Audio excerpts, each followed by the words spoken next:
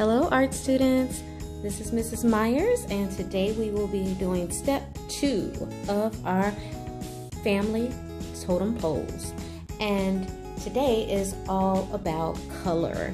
So today you're going to need your animal pieces for your totem pole.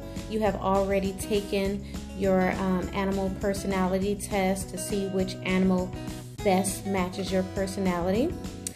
Each member of your family should have been able to go ahead and take that test as well and see what animal they got. So you should have that. You're also going to need your choice of coloring materials. So you can use crayons, markers, or coloring pencils, or even paint if you would like. I am going to be using markers for mine so my color can be nice and bold. So let's dig in. So my pieces in particular that I'm going to be using for this example, I have the rat, the dog, and the chicken, which were what matched my family members' personalities. The rat is my husband, the dog is me, and the chicken is my son. So I'm going to be putting these 3 pieces together. So when we are thinking about color, I want you as a family to come up with 4 colors that you guys can all use so that all of the pieces go well together. So it's unity. So I'm going to be choosing 4 colors for my 3 pieces for my family. The 3 colors for one, I know I want to use the color blue because that's all of our favorite color. So I'm going to make sure I get the blue. We get blue. And I want to make sure I get let me get another shade of blue because since it's our favorite color, I'm going to get 2 shades of blue. So 2 shades of blue and yellow because it's nice and bright, and red because it's really bold color. So there's my 4 colors that I will be using on my on our totem pole. And you can also utilize white and black. So 4 colors plus white and black for your pieces for your totem pole. Okay? So it's up to you how you color it. Everybody can color it however they want as long as it's nice and neat and you stay inside of the lines. But you want to make sure that you're all using the same colors that you guys chose. Alright, so let's zoom in a little bit more. And when using marker, it is important to always put something underneath your paper so you don't get marker on the table. Same thing with paint as well. You want to make sure you have something underneath. Alright, so I'm going to just start off with the red on the rat because I want to make the nose red. Trace it first, color in one direction. Go back in. Remember I said that you can use black as well, black and white. I'm going to make this part of the eye black. And leave this part of the eye white.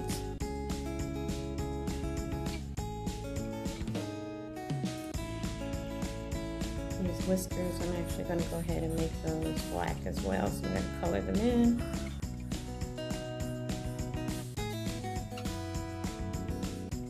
Coloring in one direction, staying inside of the lines.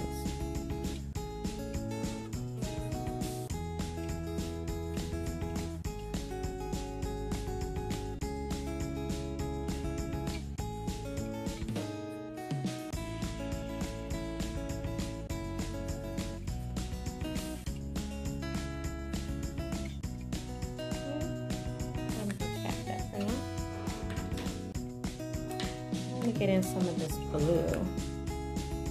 I'm going to make the face of my blue, outlining it first.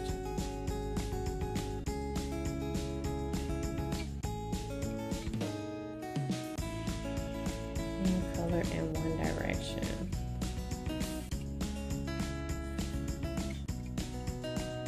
Should trace around the eyes too so I don't accidentally go inside of the eyes with color.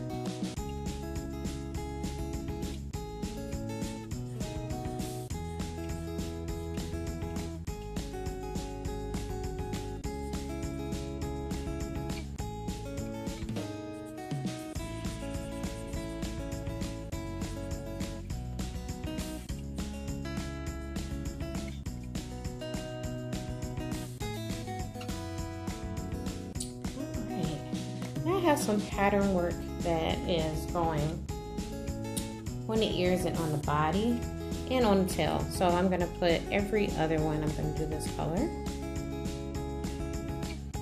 I wanna leave some space so that I'll be able to bring in some of those other colors that we decided that we're gonna use.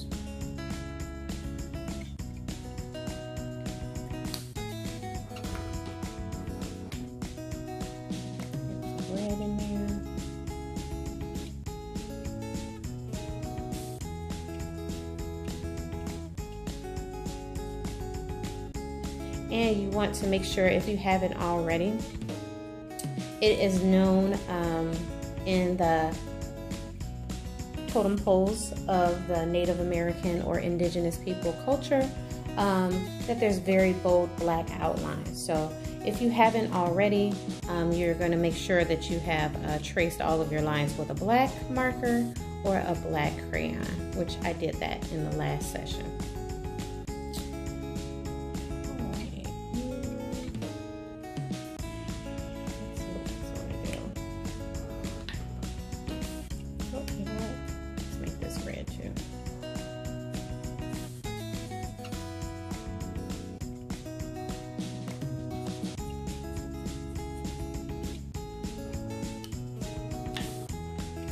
Alright, let's do some of this darker blue.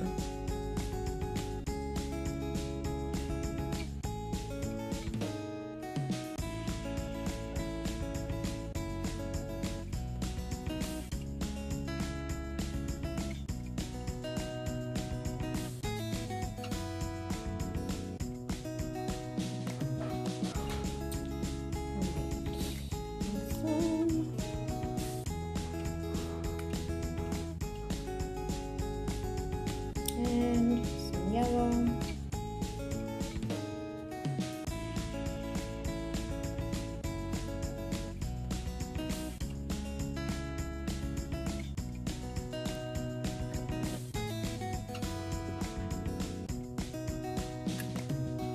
Just to make this easier, actually, because I know, just to make it easier on myself, I know that I want this back of the rat to be yellow. So I'm gonna just trace it.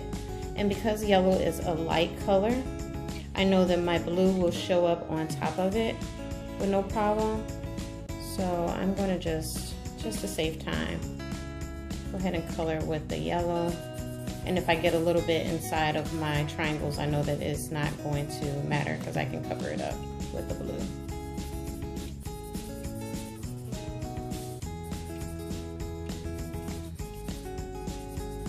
Try not, when you're using markers, try not to touch any of the other color, because it will bleed into your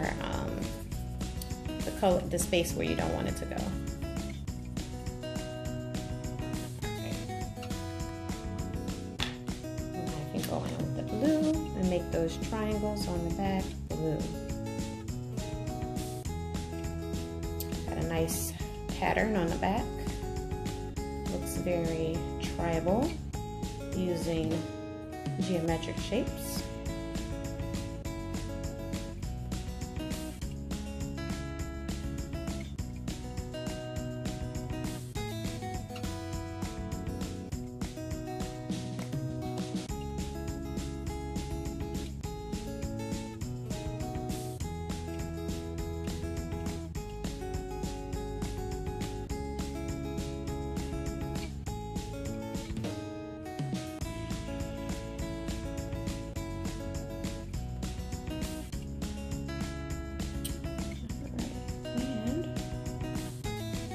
Bring this red in.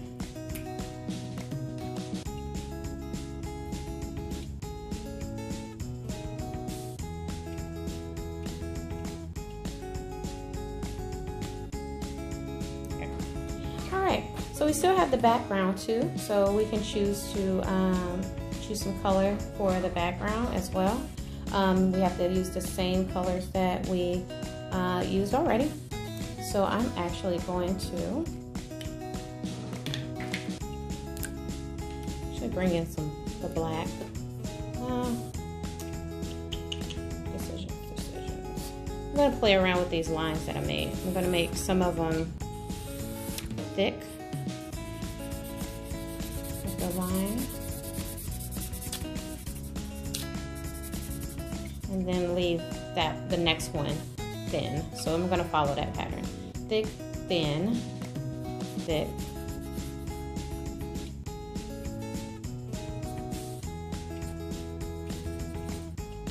Thin, thick.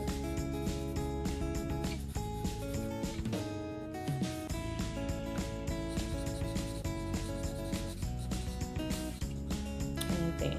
So I'm gonna leave it like that. Now I can go in with some color.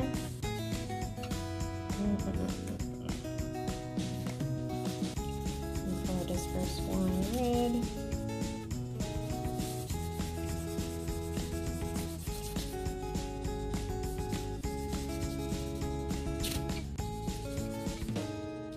See why it's good to have the paper behind it so we don't get that on the table.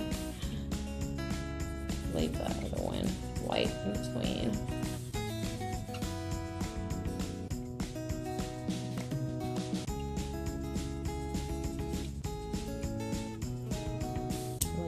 White in between, an outline, and color in the same direction.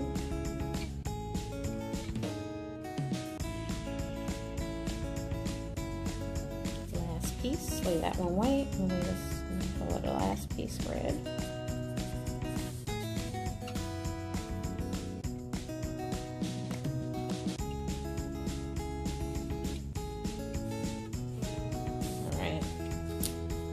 Now we have, yeah, I kind of like that. I think I'm gonna leave these pieces in between white to bring in that white too. And I'm just looking at mine, and on the back I see some spaces that I didn't hit with the yellow, and I want to make sure there's no white gaps, no white spaces. I'm gonna try not to touch that blue, because you know that yellow and blue, when they're mixed together, turn green, and I don't want any green to come into the back of the wrap. All right, and now I am done with my first piece. All right, so now those same colors, you're going to go ahead, make sure that everyone uses those same 4 colors plus black and white. All right, and now they are all colored using the same 4 colors. Blue, I chose blue, 2 shades of blue, yellow and red, and black and white. I hope you guys had fun coloring as a family, and don't forget to make sure you put the caps on those markers. Bye, see you next time.